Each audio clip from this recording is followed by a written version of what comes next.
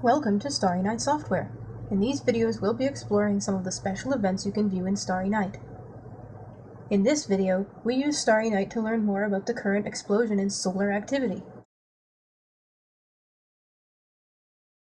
Recently, solar flares have featured prominently in the media.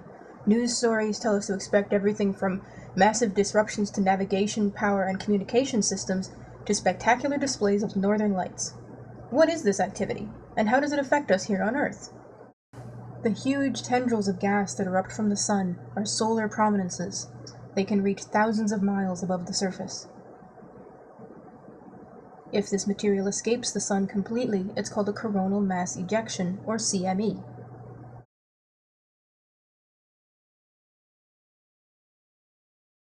At all other times, there is a constant gentle flow of particles from the sun, called the solar wind. It pushes and stretches Earth's magnetic field into a vast comet-shaped region called the magnetosphere. As the solar wind flows past the magnetosphere, it produces millions of amps of electric current, which excites molecules in the Earth's upper atmosphere and creates the mysterious and beautiful aurora, or northern lights.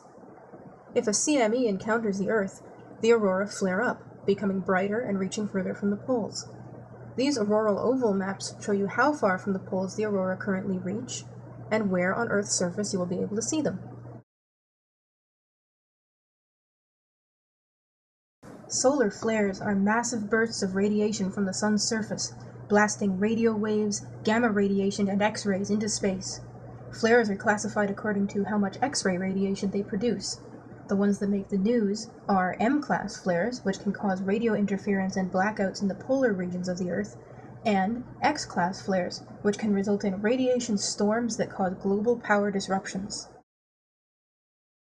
If you're on the surface of the Earth, the planet's magnetic field protects you from lethal doses of solar radiation. If you're an astronaut in orbit around the Earth, you have very little protection. Solar flares are a very real danger to people and technology outside the protection of Earth's magnetic field. As we've become more dependent on satellites and sensitive electronics, the potential for disruption has increased. For example, a magnetic storm in 1989 caused the collapse of the Hydro-Quebec power grid, resulting in 9 hours of power loss for 6 million people and substantial economic damage. Solar storms, flares, and prominences are associated with the sun's 11-year cycle of activity. The next high point in this cycle, called solar maximum, is predicted for early 2013, so for the next couple of years, things on the sun are going to heat up.